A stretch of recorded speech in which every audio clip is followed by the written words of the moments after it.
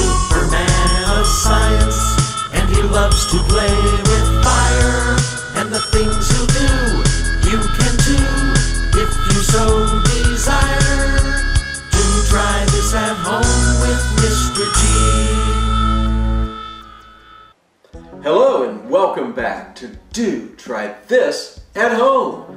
I'm your host, Mr. G, and Do Try This at Home is the show that takes ordinary household items and turns them into something extraordinary. What are we going to do today that's going to be so much fun? Well, we're going to be playing with a little bit of fire and some flint. Now, these are flints that I've purchased at the grocery store. However, you can take the flint out of like a Bic lighter, but these are a little bit larger and actually tend, I think, to work a little bit better. Now, I'm down to my last flint, so I got to be careful that I don't lose it. You're also going to need an ordinary piece of solid strand wire that's fairly thin. You don't want a real thick wire. Something that's pretty thin is what you're looking for. Solid stranded inner core wire, though. You don't want wire that's multi-stranded because it'll be a lot harder for you to work with. What we're going to do is I am going to get up real close here with the camera so that you can see exactly what I'm going to do. Then we're going to go outside and have a little bit of fun with our flint, our wire, and our lighter. You'll see what happens. It's really cool. Here, let me show you what to do next.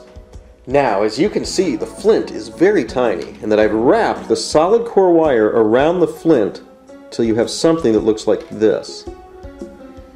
What are we going to do next? Well, we're going to go outside to have a little bit of fun with some homemade fireworks made only with flint and solid core wire. Flint possesses a really strange property. When it gets heated up to red hot, it continues to kind of self-sustain its heat, and you'll see what I mean. I call it auto glow. Let's go outside. Okay, we're outside with our wire and our flint that's wrapped inside of it. I'm going to start up my lighter here and watch as the flint glows red hot, and then watch what I do next.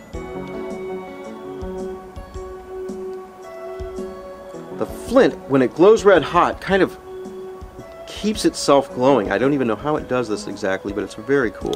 There it goes. Now watch! Watch what happens. Whoa! That was amazing, wasn't it? Wow! Let's see that in slow motion.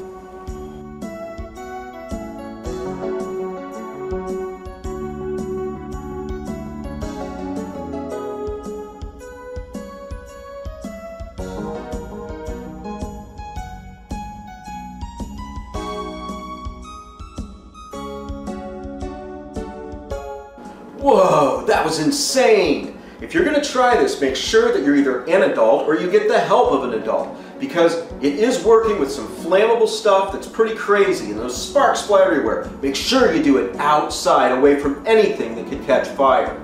Hey, I'm Mr. G, and I sure do hope that you visit my two websites, www.mrgme, that's MRGME.com, and www.mindlessmirth, that's MINDLESSMIRTH.com. That's right, MrGme.com and mindlessmirth.com. You'll have a great time. I'll see you next time on Do Try This at Home.